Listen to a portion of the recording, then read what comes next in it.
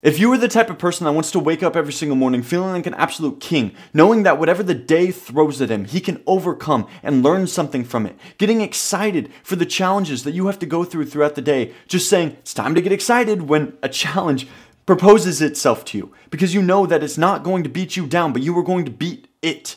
If you want that out of your life, fully knowing that your future is stable and rock solid, whatever you want, you can obtain. Whatever desire you have, you will get. If you want to have a smoother process with aging, if aging scares you because you don't want to get dementia, this is what you need to lock into your brain. You need to beat this into your brain right now.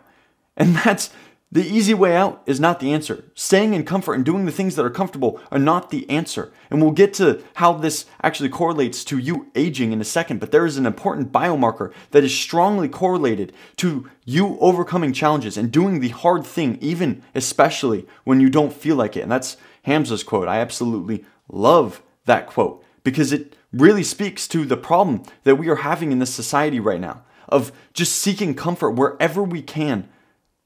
I mean, nowadays we don't even have to listen to random songs that come on the radio. Whatever you want to listen to, you can listen to. There's no just having to sit through a shitty song. You can listen to whatever song you want. If you don't want to make food, you can just go to fast food. If you don't want to do work for the day, you can just call in sick. Super easy. Just fake a sickness. Say you have a fever. I've done that a few times. I'm guilty of it too. If you just want to lay in bed all day and watch anime and jack off, you can do that.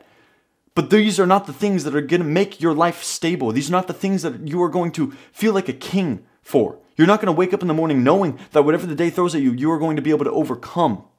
You need to be able to go out there and do the things that are uncomfortable. Staying in comfort is the same as dying. Staying in comfort is not growing, and not growing is synonymous with just dying. There's no stability there. There's either positive growth or negative growth. Dying or growing. You choose. Comfort, staying in comfort, is when you just start to die. And going and seeking out discomfort in your life. Going and learning that new skill. Going and learning that new hobby. Going and tackling that new business. Going on a 5-mile run when you don't feel like it. Going and working out and getting your body in shape. Making food when you don't feel like it. Knowing that the food that you make is going to be significantly healthier for your body than the food that you will get at a fast food restaurant. Do you see what I'm saying? You have to go out and do these difficult things. There was a Shaolin monk that I was listening to on YouTube the other day. And it kind of blew my mind. I think more people should listen to him. I'm blanking on his name right now. I think it's Master Shi Heng Yi. I'm probably butchering that name. But this gentleman was speaking on how you cannot know one thing without experiencing the other. You do not know true comfort. Because you have not experienced true discomfort. You don't do things that you don't want to do. And so therefore you don't know true comfort. You don't know what it feels like to hit your bed after doing like a marathon. Something you definitely don't want to do. You don't know what it feels like to hit your bed. That true serenity, that true comfort, the calmness, the quietness of previously going through your day, working hard, and then getting to that bed and experiencing that serenity, that comfort, that calmness. You don't know what that feels like. And so you seek comfort, false comfort, in all of these other things. And social media is one of the biggest perpetuators of this problem. Social media gets you and keeps you in a state of comfort. It keeps you just scrolling, searching for that cheap dopamine, rather than going out there and actually experiencing true dopamine by overcoming hard challenges. Do you see what I'm trying to say? Life is not about going and just seeking comfort. It's about seeking discomfort. And then the comfort finds you when you finally hit that pillow. The comfort finds you when you finally get time to spend with your loved ones at night. The comfort hits you when you make a really bomb meal at your house. And you slaved away and you ate, tasting every single flavor that you put into that meal. That is where true comfort hits. You're going to appreciate food less if you just go out and buy it at a fast food store. You're not going to appreciate it as much as you would eating food that you made yourself. And yeah, it might be uncomfortable to start learning that skill, but this is what you have to do. You have to start learning these skills and doing the hard thing, especially when you don't feel like it. And doing these types of things to get into this realm. I'm going to make sure that I pronounce this right. doing these hard things will literally help you age smoother. There is a part of your brain called the anterior mid-cingulate cortex. Sorry, I had to look at it really quick because I cingulate. Anterior mid-cingulate cortex.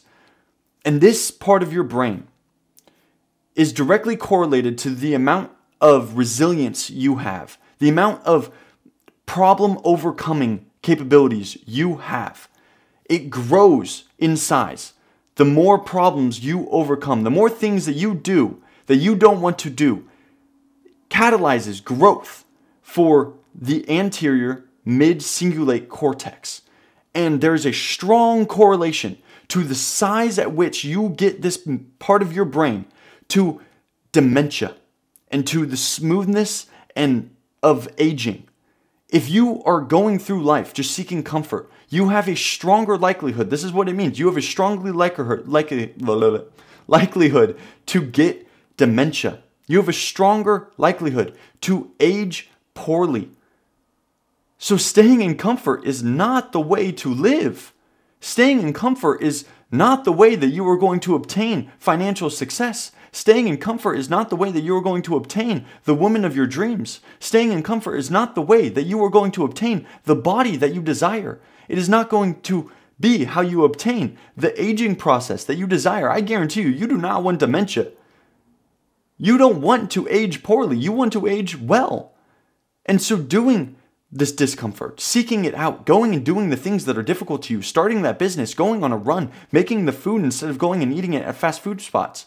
These are the things that are going to benefit your life significantly. So please, I urge you, seek out the discomfort. Don't just live your life on the couch, seeking comfort and immediate gratification by scrolling on social media or jacking off or watching a TV show or playing video games, eating fast food. Don't do those types of things. Go out and learn the thing that you have been wanting to learn for some time now. Go out and start the business that you have been wanting to start for some time. Yes, it will be hard, but that is the beauty of it. This is the beauty of life, is that we get to overcome challenges. So please, I urge you, go out and seek discomfort, because it will show you what true comfort is, and it will make your life better as a whole. Now reprogram your mind and take back control of your life.